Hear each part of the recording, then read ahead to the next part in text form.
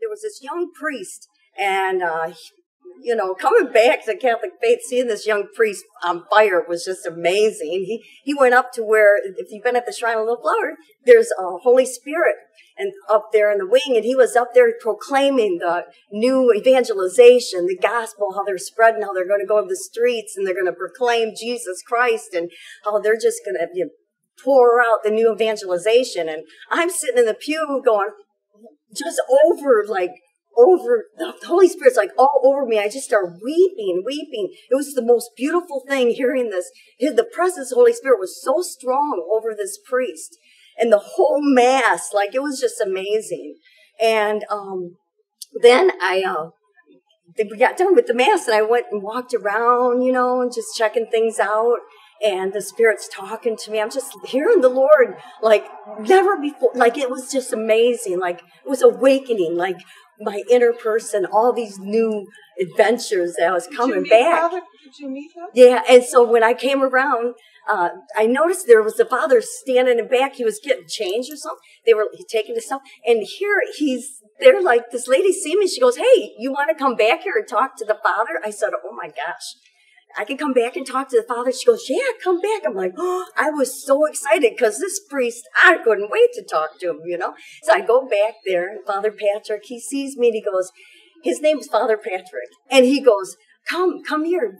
He goes, "What can I do for you, young lady?" And I'm like, oh, I said, "Father." And I began to share and how, the Holy Spirit began to talk to me and bring me back. And like, it's been 40 something years that I hadn't been back, and told him all just real quick little things about what happened. He's like, "Oh, daughter," like, he goes, "I know why you're here." He goes, "I know why you came back." And I said, "Oh my gosh," like, I could see the Holy Spirit presence come all over this, like over him and us. It just engulfed us. And he began to meditate like he's just taking it in. And then all of a sudden he comes out and he just goes, "Daughter, you came for the Eucharist." I hear the Spirit of the Lord said, "You came this far and you came for the Eucharist." And I'm like, oh my gosh, like in my heart, I kind of knew, because those were questions I already had been asking my Heavenly Father in my own self.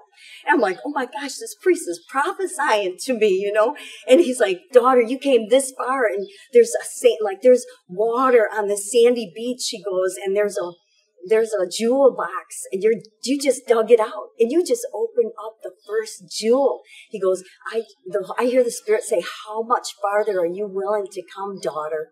How much farther are you willing to come see? I have much more to show you." And I'm like, oh my gosh, the Spirit's so strong. He's like, "Daughter, you filled with the Spirit?" I go, "Father, you're filled with the Spirit. This is beautiful." And he's like, oh, he goes, "I got to get your number. We got to start talking." So then I met to talk with him, and it was like, okay. So now here I'm in, and we're doing talking. I'm sharing a little more of my story. Then I'm doing a confession that I didn't really think I was doing confession, but all of a sudden I'm just speaking my story, and something came out that I had forgotten as a little girl, and I couldn't believe it. And it was there, and it came out, and it was like, all of a sudden I got set free from this thing that I've been running away from as a little girl that's been hidden so long. I forgot about it.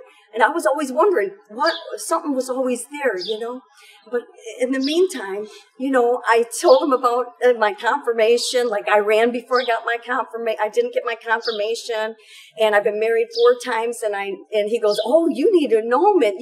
He goes, "And you need your confirmation." He goes, "We have the RCIA class and this." And I'm like, "Yeah, get me cleaned up. Like, if I'm supposed to get cleaned up, Father, like, give me those things. Like, tell me what I need to do, because I am so ready. Because if I'm here right now, I know my time is now." And so that's what began to happen. I just began to step in like never before. I was hungry to learn about the Catholic faith again and the saints, and it was awesome.